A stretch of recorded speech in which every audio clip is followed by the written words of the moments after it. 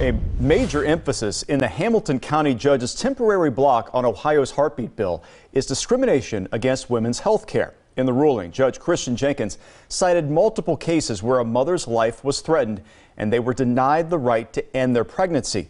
NBC4's Anna Hoffman spoke with people on both sides of the issue about these health care concerns. Anna, what they have to say? Jared, advocates on both sides say they value saving the mother's life. It's how they go about saving that life is where their opinions differ.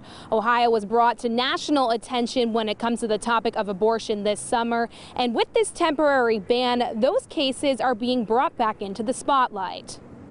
Women's health care is back at the center of conversation as a temporary ban has been placed on Ohio's heartbeat law, making abortion legal for up to 20 weeks of pregnancy for the next 13 days. Abortion is health care. Kelly Copeland, the executive director for Pro-Choice Ohio, says they have been fighting to get the courts to recognize cracks in protecting women's health care for years.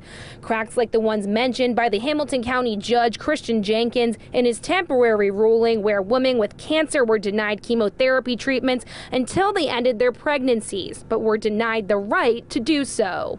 People may not be able to access care for cancer, for any number of healthcare conditions on a timely manner that may not immediately cause their death, but could very well endanger their lives and their health on a more long-term basis. On the other side of the issue, Elizabeth Whitmarsh with Ohio Right to Life says they believe a doctor should take all life-threatening measures to save the mother's life while also saving the child. It's important that when we draft any of our laws that there's, two lives that are going to be impacted, and that's the mother and the life of the unborn. And we think that we shouldn't have to pit both of those lives against each other. When it comes to what exactly is considered to be immediately life-threatening, medical professionals say at this moment it's hard to define. We've gone through years of education and training, experience battling for our patients in these sometimes very acute scenarios.